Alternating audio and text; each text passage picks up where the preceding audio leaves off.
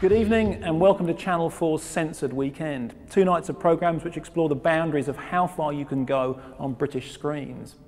Right now, film classification in Britain is in a state of flux, with the new chief censor already turning heads by finally passing The Exorcist on video.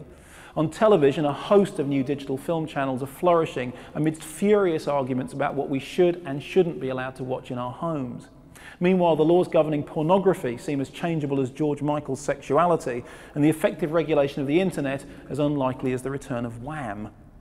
In the midst of all this madness, Channel 4 takes you on a journey through Britain's most convoluted moral maze.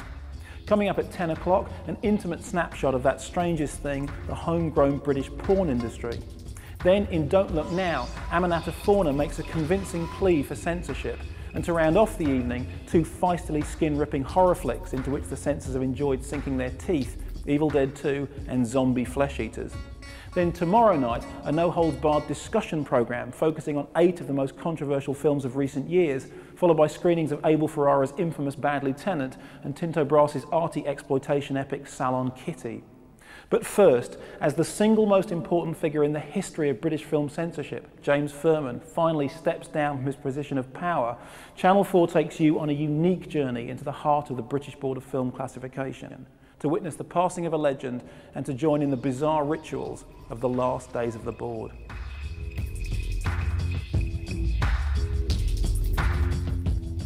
The programme contains some violent scenes and strong language.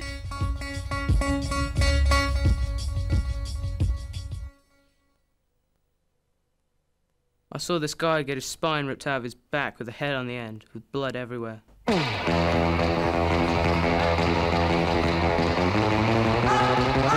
I saw this girl hanging from a tree with her guts hanging out.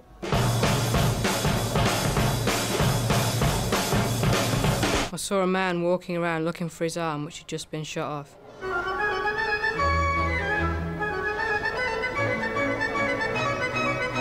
There was this man who got shot, and when he fell to the ground, all this blood poured out of his head.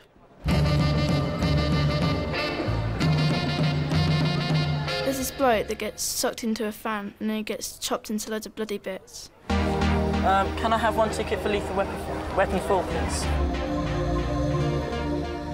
These teenagers have been watching films passed for the cinema by the British Board of Film Classification and its chief censor, James Ferman. For a quarter of a century, his taste and judgment has determined what we and our children can see. Now it's all change, a new Labour government, new leadership at the board, and the end of Ferman's reign. What advice would you give your successor? Don't let the buggers get to you.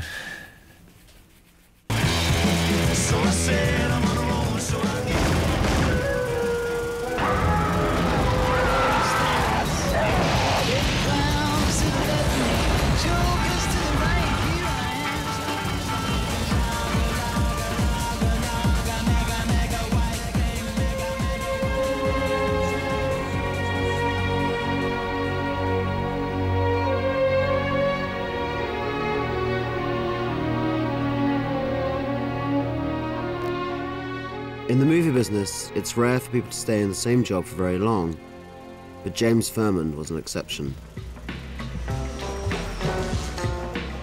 He was director for so long that many movie makers, myself included, thought of him and the board as more or less the same thing. And he was so sure of his judgment that a lot of us found him arrogant and secretive. But how did the chief censor get such a grip on the British movie business? And how much of his legacy will survive? Ferman's a passionate film lover. He has a genuine respect and regard for film, and he's also passionate about the work. He would go down in history as someone who was, who loved films, who was, involved with them, who was a cultured censor, not a butcher by any means, but also someone who really enjoyed the role, really enjoyed being in that position, and really enjoyed the power.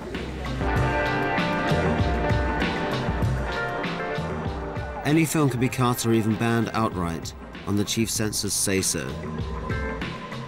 His team see everything, about 400 films and 4,000 videos a year. And if there's any doubt on classification, James Ferman will decide. All this is relatively new. When I joined the board was all on the second floor, and it was a rather shabby building. And gradually we've taken over other floors as we expanded for video. And it was a slow process and a lot of investment in the fabric of the building, but it's worked. You know. Usually we have 2 examiners seeing a film. If it's a difficult film, it's being seen a second or third time, there will be more examiners seeing it and members of management. And I would expect to come down to the theatre once a week, certainly once or twice a fortnight.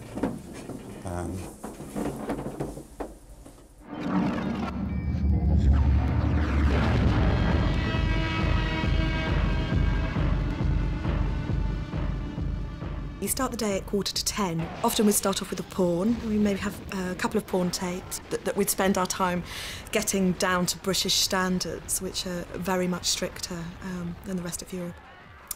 Possibly a straight-to-video action thriller, children's material, like a few episodes of Teletubbies, or maybe something like Barney, or William's Wish Wellingtons, which I would always pre-vet to see if they were of any use to my own daughter. And then maybe we'd finish with something like an episode of Star Trek that was coming out on video, or something like The X-Files. So a lot of it would be very routine. Most of it would be very uncontentious. Approximately 95% of the material would be very, very easy to classify. The 2 examiners that are in there, one was a youth worker working in the Asian community, and one was a teacher and a librarian. They're totally different backgrounds, and they're working together, and the complementary things they bring to it are part of the richness of this place. That we always, you know, we don't want 2 people there who come from exactly the same background. After viewing, we'd write reports between about 4 and 6 o'clock. We had to write a report on everything that we'd watched, making sure that we gave all our reasons for the classification decision. They have to do 2 things. They have to experience the film as an audience experiences it, and then they have to analyse how they're experiencing it and decide, is that suitable for children, is that suitable for adolescents or whatever, is that suitable for adults? And so they're watching, they're having the reactions and they're watching their own reactions. And it's very important, a thing like sexual violence, where the men say, look, that's getting at me below the belt, and you know, that's not, you shouldn't do a rape so that it turns men on. You know. If the chief censor passes too many turn-ons, he'll be attacked for corrupting the nation's morals, failing to protect the vulnerable, or leading the impressionable astray. The controversies, however, keep him in the news. I think there's a tendency, when children behave badly, to look for, in my view, scapegoats. The board's director says his chief concern is the type of violence that obsesses modern filmmakers.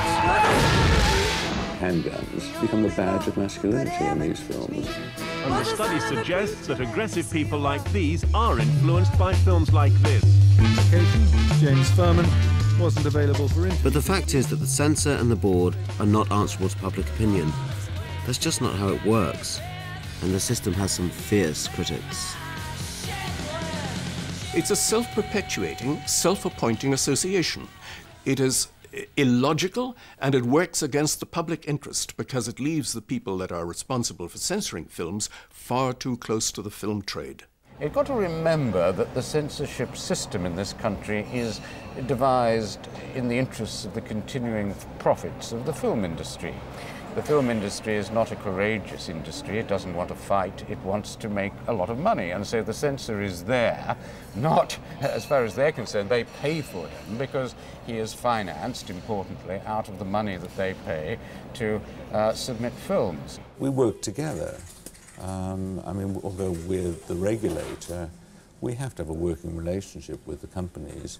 And we also, obviously, I mean, the electricity regulator wants a successful electricity industry. And it's part of our responsibility to see that the industry doesn't suffer because of our administrations.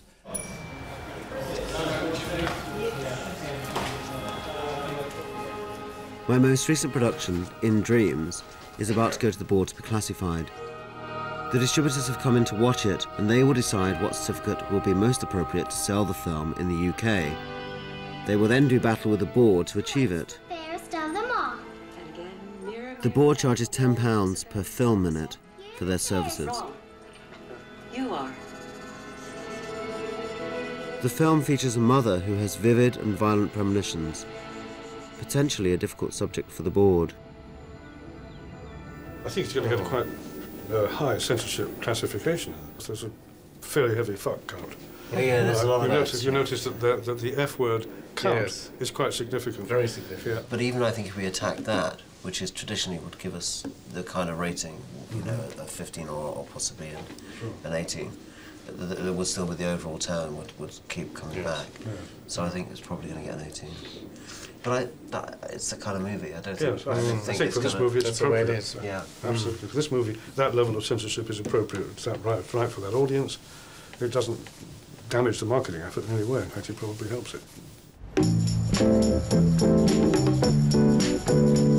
You call me up and ask me would I like to go with you and see a movie.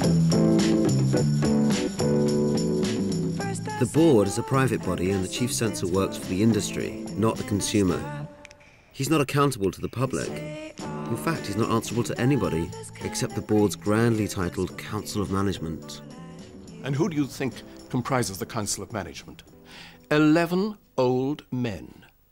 All male, all white, all round about 65 or indeed over retirement age. They're given until they're 70. And all coming from various aspects of the film trade and the film industry associated with manufacturing the product, rental of cameras, the processing of films and so on. And they are the ones that officially appoint and designate those who do the censoring. In its 86 years, the board has only had 6 chief censors. Most have stayed in the job so long that inevitably the organisation gets cast in their own image. James Ferman is no exception.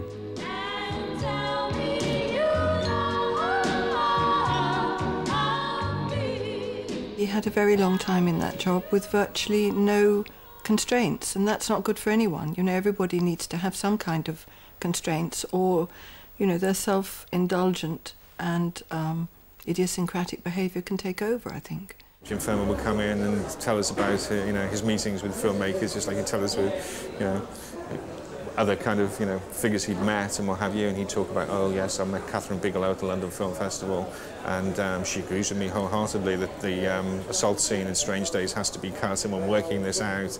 And so he likes that kind of thing. He likes the idea of, you know, being in Hollywood and helping Steven Spielberg cut Indiana Jones and the Temple of Doom, for example. So, you know, he comes back to examiners like, and here's the children at home kind of thing, and I'll explain to them, you know, what it's like out there in the real world with like, big grown-up filmmakers and what have you. What has worried those of us in the film industry that have come into contact with James Ferman is his needless, almost obsessive secrecy.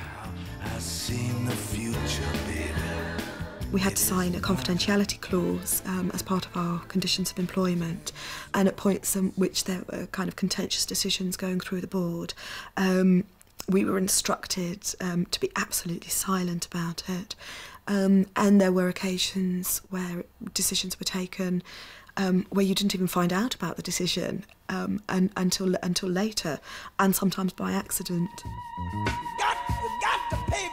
The chief censor would rarely discuss his decisions in public. He was so sure of his own judgment that he didn't see why he should. The board left this former examiner in no doubt about the consequences of revelation when she received this stiff letter from their lawyers.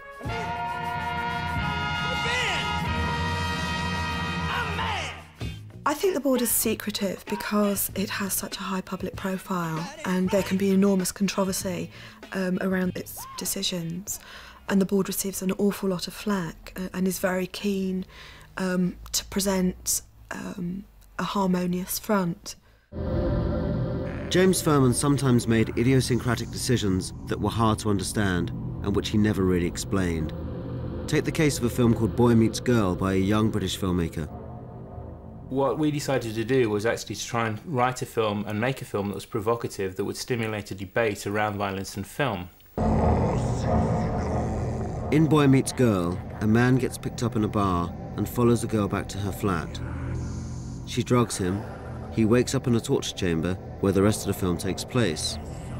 The board refused to film a video certificate, mainly because, they said, the victim is as unsympathetic as the morally bankrupt torturer.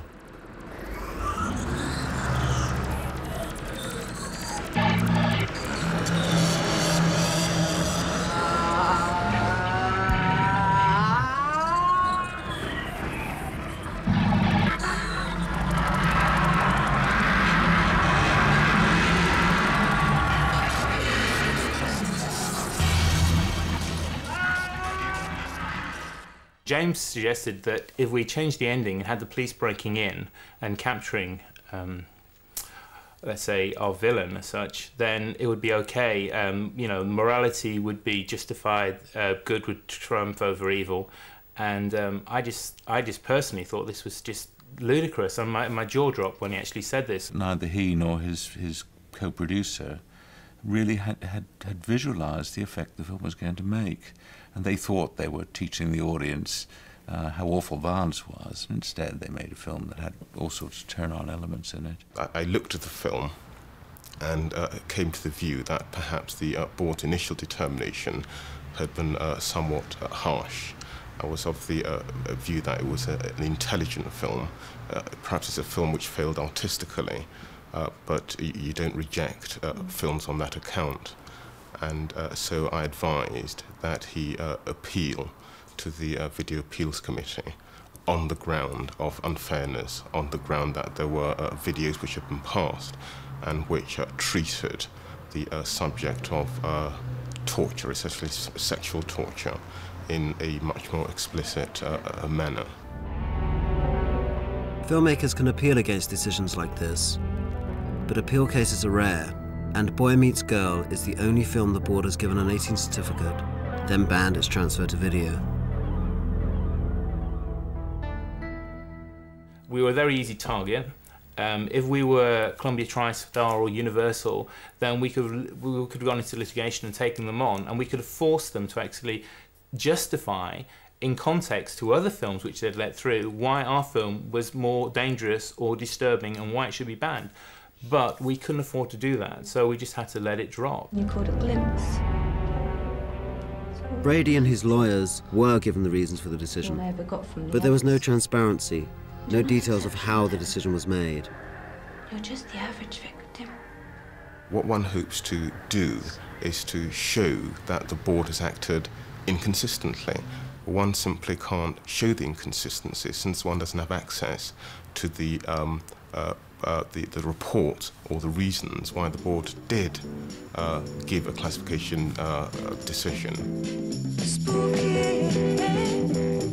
Ray Brady might have found it useful to consult records of how other, similar films were treated. But, in keeping with James Ferman's trademark of secrecy, there was no chance of that. It was the case that when books are written on the board or when researchers come in to the board, that only the files predating James Ferman's arrival at the board are made available to them. So files after 1975, which are the files people are interested in, the recent history of the board, is inaccessible in that way. I'm 18 with a bullet. James Ferman's grip on the board seemed secure, until this time last year he felt the full force of New Labour's pressure. The reason was a row over classification of hardcore porn. Ferman wanted control to be loosened. Home Secretary Jack Straw disagreed, and both Ferman and the board's acting president, Lord Burkitt, came under fire.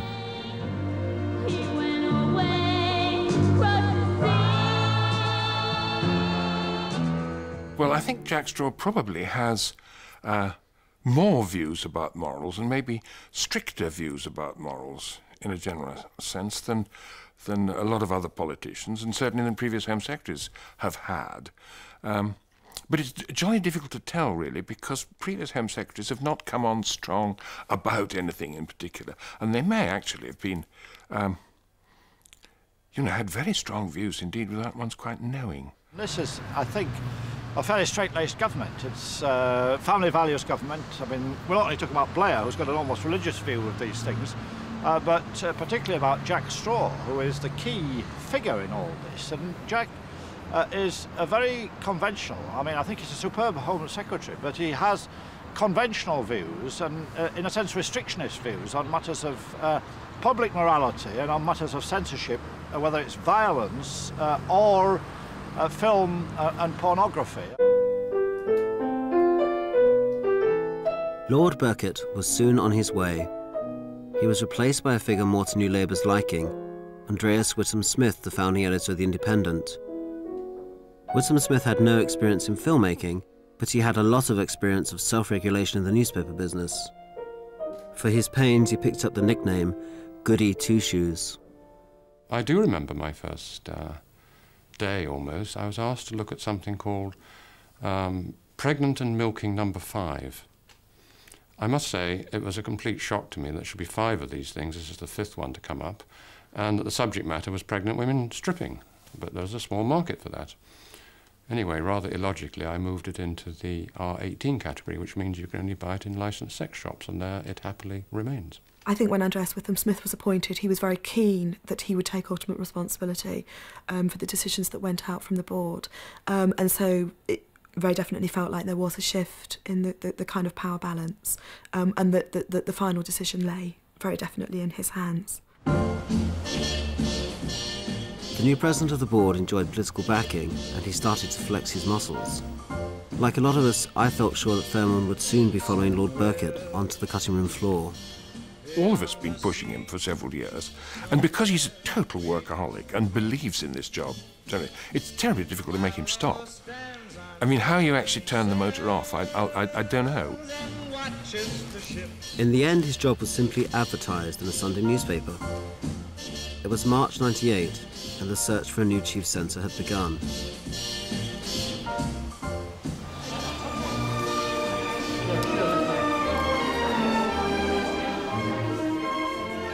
James Ferman made one of his last public appearances as chief censor at a London debate about censorship. We were allowed to film him taking his seat, but true to form, he didn't allow us to film the debate itself.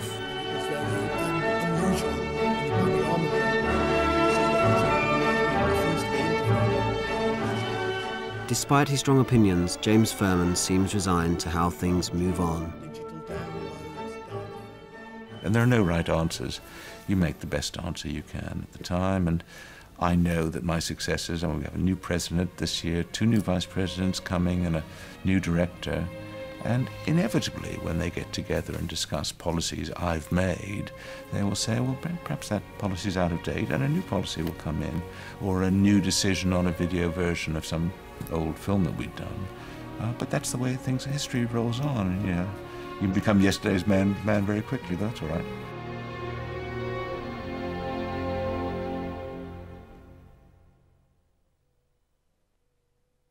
Girl, you'll be a woman soon. Please come take my hand. Girl, you'll be a woman soon. Months have passed, and summer has changed to autumn. But there was still no replacement for James Ferman, the director of the British Board of Film Classification, the chief censor.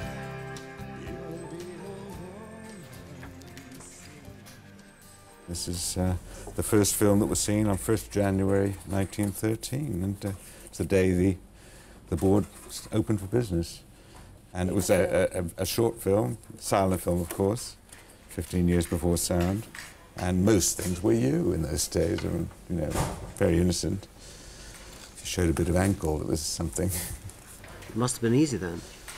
Oh, I'm sure it was difficult. Wherever society draws the line, it's difficult. Thank you. Thank you. Mind if I shoot up here? Hey, mi casa, su casa. Muchas gracias. The search continued for Ferman's replacement. And then, in November 1998, an old film came back to haunt him.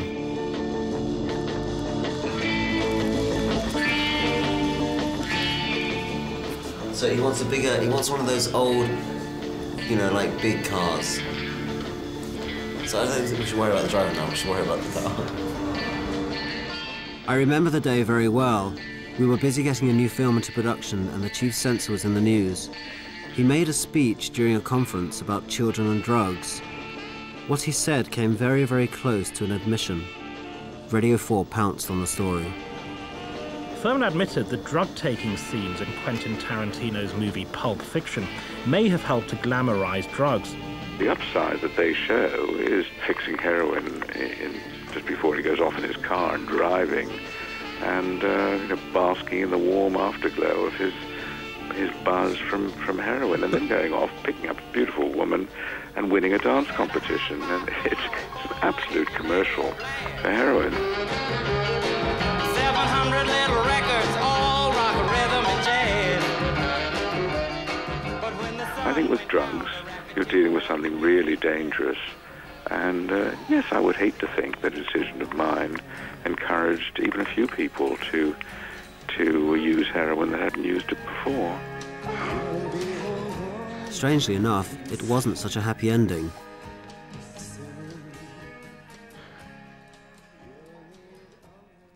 I'm a bit disappointed that Jim should feel it necessary now to claw back that decision on Pulp Fiction.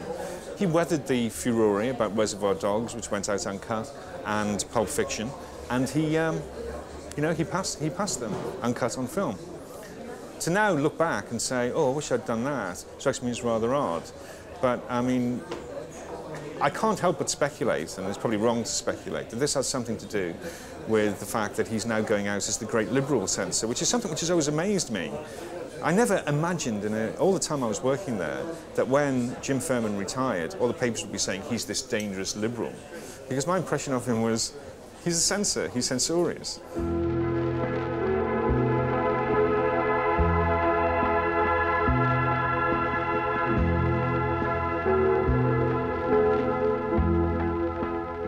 I'm a filmmaker, but I'm also a parent.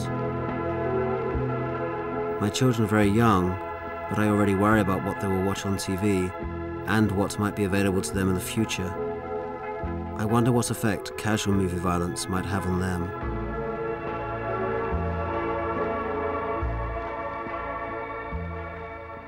And it's so accessible.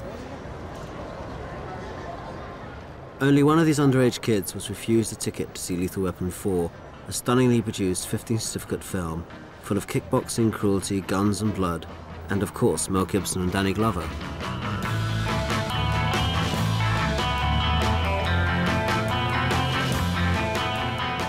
The last film I saw was the X-Files movie. There's Something About Mary. My favourite film at the moment is probably Face Off. My favourite film might be The Crow, actually. It's an 18 certificate. My favourite film recently was Saving Private Ryan. I've seen Candyman 1 and 2 and some other ones. Terminator 1, Face Off, loads of others. All of these are 18 or 15 certificate films.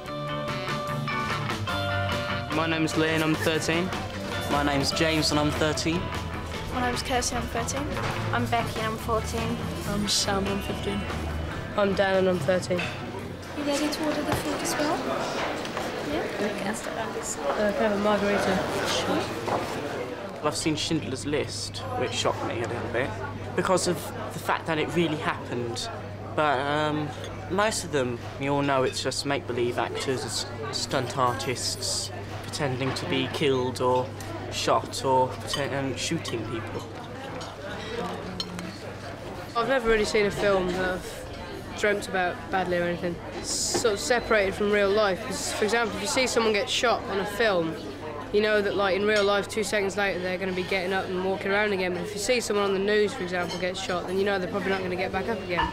12 years old, you're at secondary school, you have to get a bus on your own every day. You're responsible enough to take control of without the money and everything, of your life, what you do. If you don't like that sort of stuff, you don't go and see it. I'm not a violent person at heart. If I see violence in a film, I just look at it as violence in a film, not real life.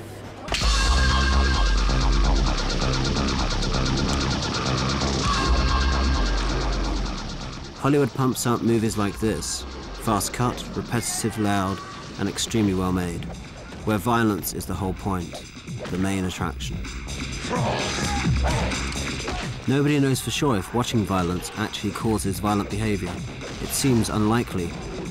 But I wonder whether today's teenagers are so used to violence that they don't even think what it might be doing to them. James Ferman hasn't been able to have any doubts.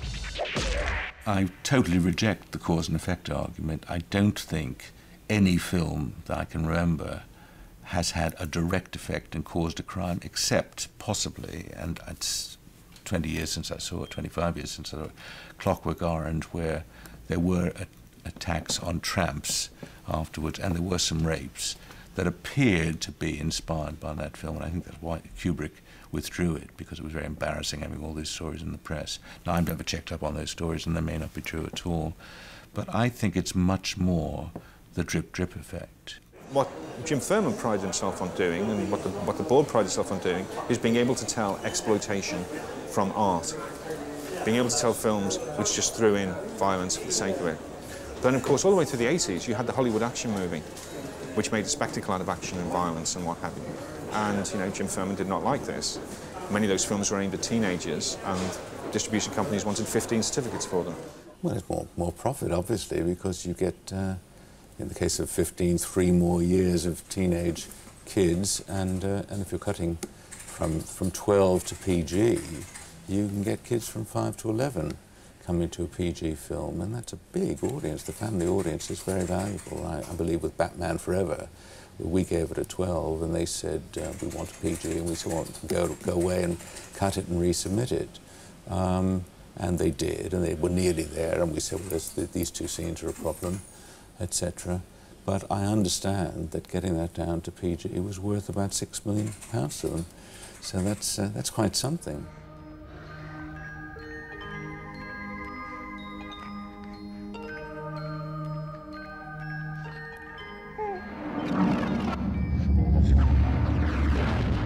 The appetite for violent material seems to be insatiable, and James Ferman has had to accept that the waves of blockbuster films just keep on coming.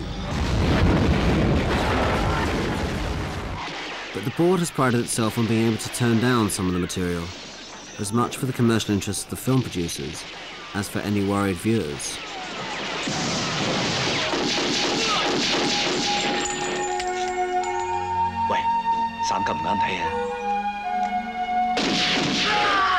With violence, if sequences go on for longer, then there is this idea about process.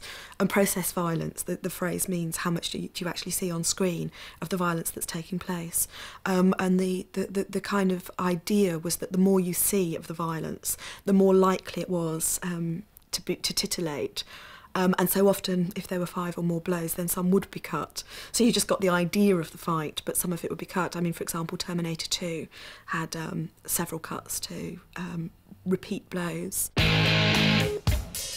Keeping a brave face in circumstances is impossible. For Ferman, art house film is a different matter. You don't mess around with a quality film, however challenging the material. It's customary for people to say, enjoy the film you're about to watch, but I think it's singularly inappropriate with funny games. Experience it. Last summer, an extremely menacing Austrian film called Funny Games was a big hit at the Cannes Film Festival. Ferman had few qualms. He gave it an 18 certificate.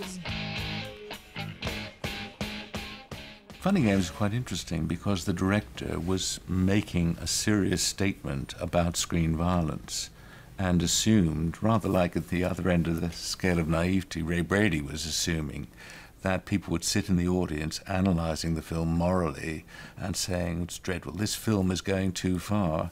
And Michael Haneke actually said he thought the right response to Funny Games was to get up and walk out of the cinema. I think he'd be disappointed if everybody did that.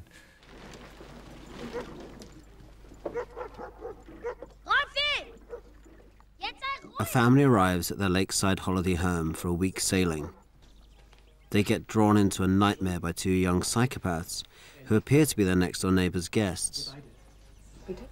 Wir beide. Wir lieben beide Golf.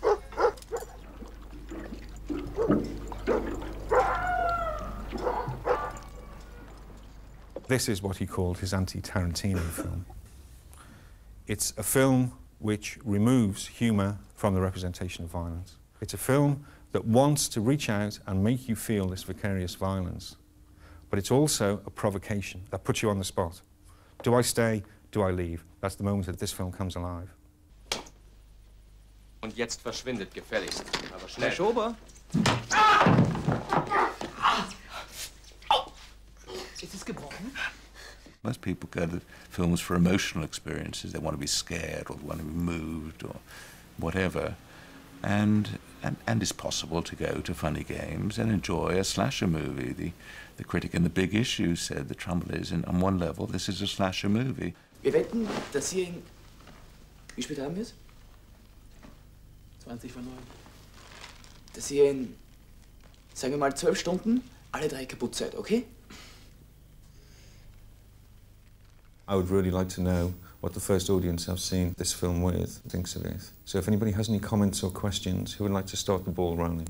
What was that if it wasn't packaging violence? OK, you made a statement about it, but it's still the same thing. I'm not saying it's a bad thing, but I don't see that it's any different. You still watch it for the same reason, to be scared shitless. Was meinen Sie? Denken Sie, Sie haben eine Chance zu gewinnen? Sie sind doch auf Ihrer Seite, oder? He is a moralist, the director, and yet he puts the torturers in a good light. Eine für Beavis, eine für Butthead. They were powerful, they were witty, they were clever with it. A, B, Bu und das bist du. The thing that got me most upset was not the violence itself, but the suspense and the anticipation that worse was to come. 1, 2, 3, 4, 5, 6, 7.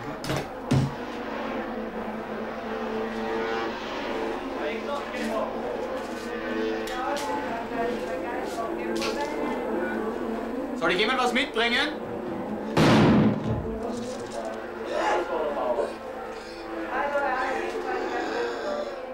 I'd feel secure that after having left the film, that there probably wouldn't be any people in the audience who'd be incited to violence afterwards.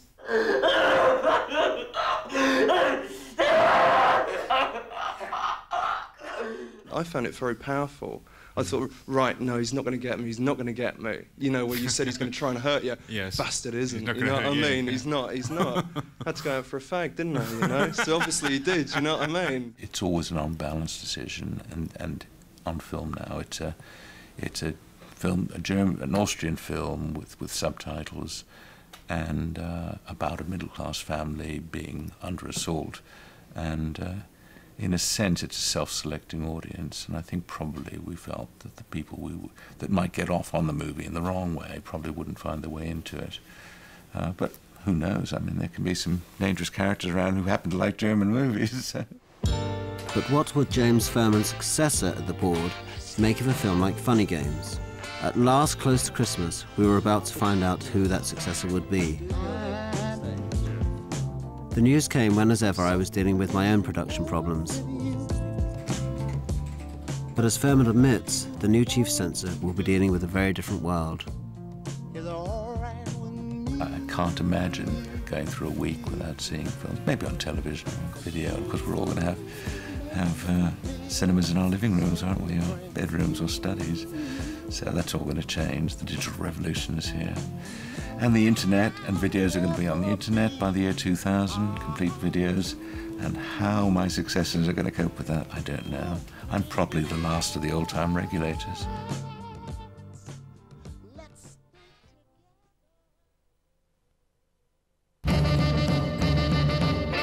Robin Duval, could I speak to Zandra, please?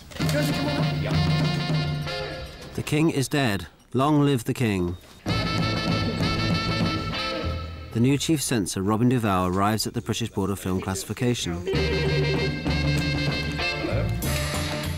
Robin Duval. The former television regulator must get used to talking to the press, and the old chief censor is conspicuous by his absence. I think, first of all, it's got to be a learning process. Was your role at the ITC very closely concerned with taste and decency on screen? And the headline was Channel 4 Liberal to be film censor. Congratulations on your appointment. Thank you very much. What you need to notice is that it is all change. I'm a new president. 2 new vice presidents have just been appointed. There's a new director. This is a big change to the board after, I don't know, more than well over 10 years of having the same people. Jim has done a quite remarkable job. De Waal will find it hard to exercise anything like the amount of power his predecessor enjoyed. The clout of President Whittam Smith, more of a political than movie industry appointment, will see to that. Already the board is talking about openness and accountability. I mean, all organisations have had to come to terms with this. I mean, life has changed so that we all have to be much more accessible and open. And the board has not been the fastest to do this, but now it's quickly catching up. And do you think it'll find it easy? Yes, it's a doddle.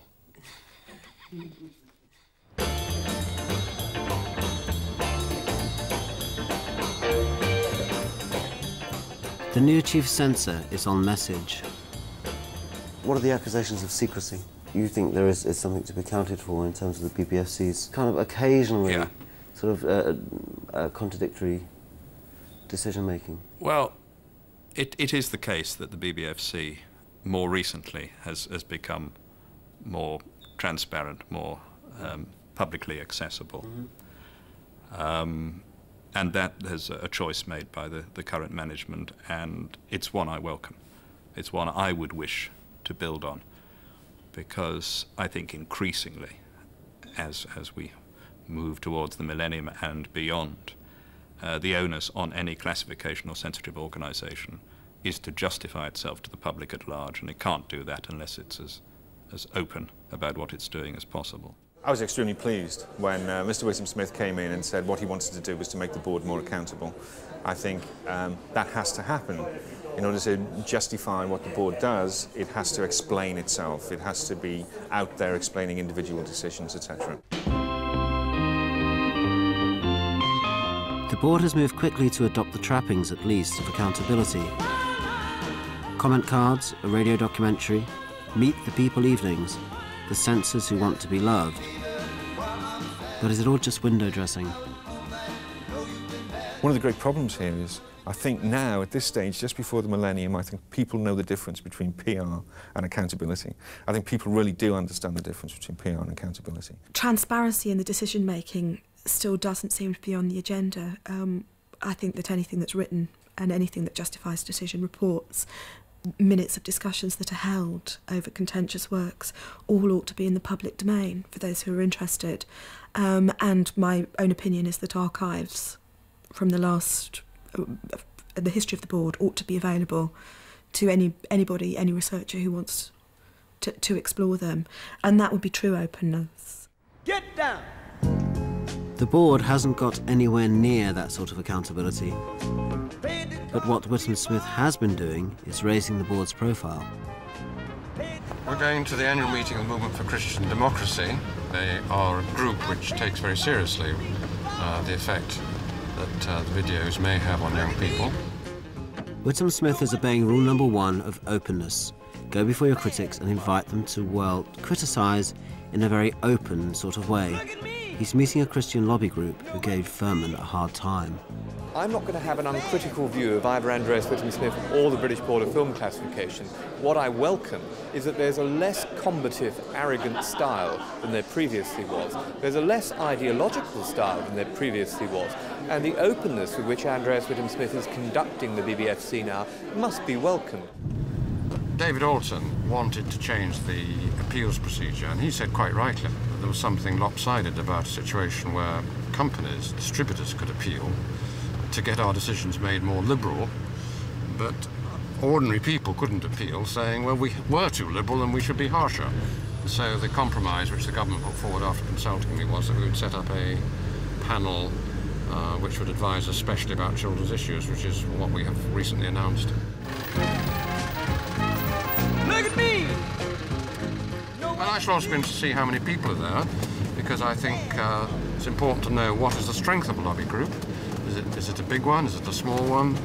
You know, I have something to learn myself. In the people advising you for the children, all the professionals, I have not heard mention of a priest or any religious influence for the spiritual side, for these young people. There was a lot of debate about this question, both within the board. I also, as David knows, I saw a lot of members of the House of Lords and quite a few members of the House of Commons before arriving at decisions. Quite a lot of debate either way as whether you could make that a specific job category, if you like. My position is that I hope very much that amongst our applicants we'll get very good ones, some people who are devoting their lives to the nation's religions, and I hope that I hope that the panel will contain at least one such person, but we'll have to wait and see. Lord Alton is impressed by the openness offensive. Judging by his subtle little nod, he seems to sense a concession on appointments to the new children's panel. The previous administration was conservative by nature and by name, and in fact they were very hostile to doing anything at all about video violence. And what I think we have in Jack Straw is someone who, because of his own upbringing and background, has a realistic understanding of what life is like in many of our hard-bitten urban communities and what some of the influences are at work, particularly on young people. So you feel that he's kind of working with you very much? Well, it's not that we have a direct alliance. I would probably do him enormous damage if I were to suggest that. No, far from it. He just has been like a breath of fresh air, though, in dealing with these kinds of questions. But who would Andreas Whittam Smith welcome to his side? How about Jack Straw's Home Office? The government made it clear that it wanted tighter regulation of pornography. Now the men at the top have changed, the Home Office has gone deafeningly silent. All it'll provide on the subject is his tired old statement.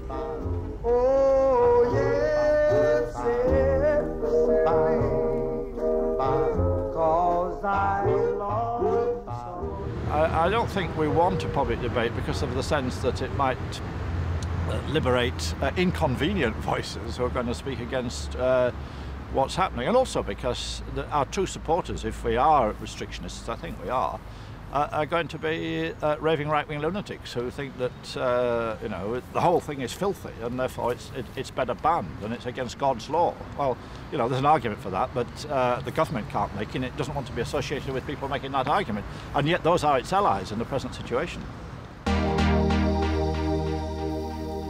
For years now it's been thought that no government in its right mind would interfere in an individual decision on film censorship. The risks are too great. But one film, which after a long delay has just been given an 18 certificate, may indicate things are changing, and that makes me very nervous. The Idiots, directed by the celebrated Danish filmmaker Lars von Trier, was sent to the board. In the film, a group of people act as though they are mentally disabled as a sort of therapy and engage in a full-blown orgy.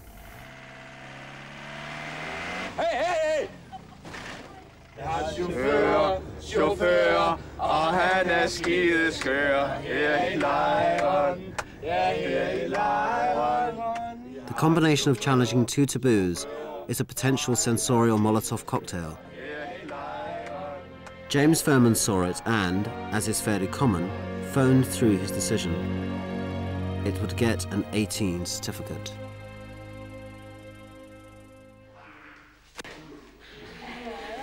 Apparently, 2 days later, Ferman phoned again and said that he couldn't confirm the 18 certificate because of Home Office involvement.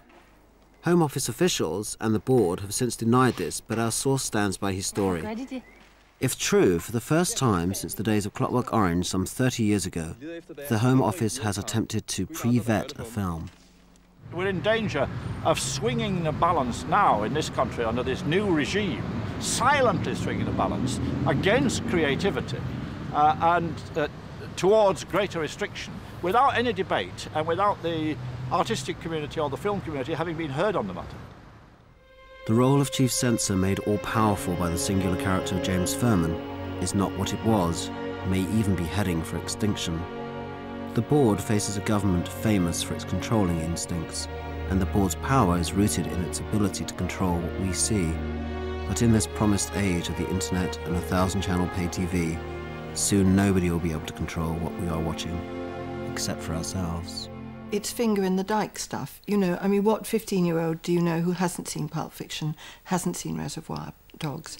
So what are we doing sitting in that very enclosed medieval society with our own set of codes about what can be a 12 or what can be a 15, when actually in the wider society it means absolutely nothing at all?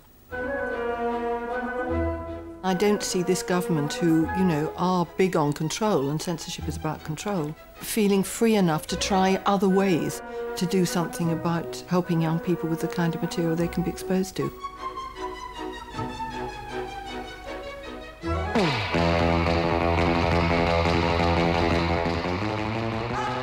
Behind the lace curtains of many British bedrooms, the amateur porn industry is thriving.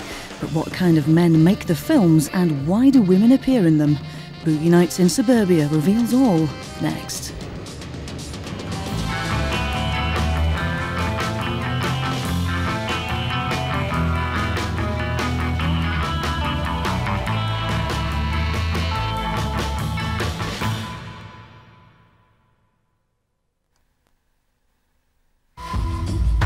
Channel 4 has produced a pack of 6 free postcards and a booklet that looks at how Britain has ended up with some of the strongest film censorship laws in Europe. For your pack, send 3 first-class stamps to cover post and packing to Censored, P.O. Box 4000, Manchester M60 3LL.